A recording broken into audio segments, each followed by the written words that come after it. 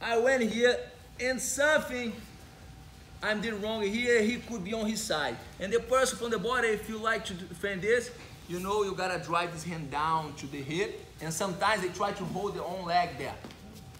So that way, it's not possible here to drive his arm back anymore. So when he's on the position, what I'm gonna do is, 4 fingers into my sleeve. Then I will circle, and I want that bone here of my forearm.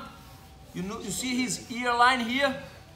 So I wanna go below the ear here. That's the point. That's how the blood goes into the brains, right here.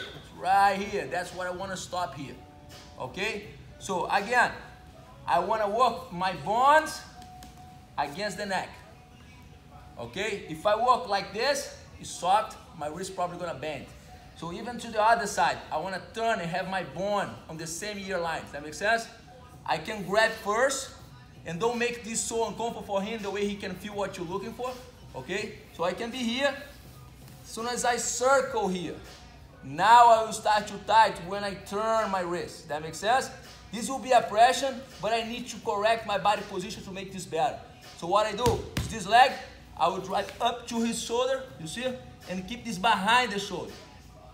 Now I will step on the side. Look at the position of my body now. As soon as I start to get the pressure, I will use my body to increase my power here so I can drive my foot in, so I can sit down. Now I will let my body lean backwards, so that's my body weight creating that pressure here. It's really important on that, how you're going to increase your power here. So look, I straighten my back and make my chest against the top scapula here. Does that make sense? That's what I want first. Now I will start to lean backward. So it's not just about this. You can choke people just with this, but if you get someone strong, sometimes you will not make it. You're going to start to feel your wrist in pain or stuff like that. So the idea is get the right position on your body and you can have more power. So that's here, look how I extend my body, I open my chest against the top scapula here. That's the first moment. The second one, I lean backward a little bit, step. And I don't put too much effort on my arms to do that.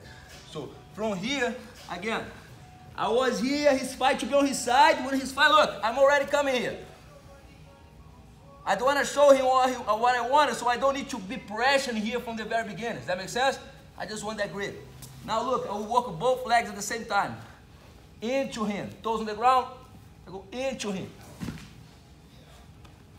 Pressure. That makes sense? Coach. And that is a moment. That is a moment here. He will probably help me to drive my body on that.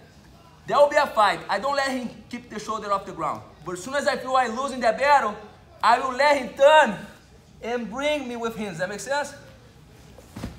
I position in my body. Open my chest against the top scapula. He's already tapped. And then the idea is lean my body backward in a way I can create that momentum here. Okay?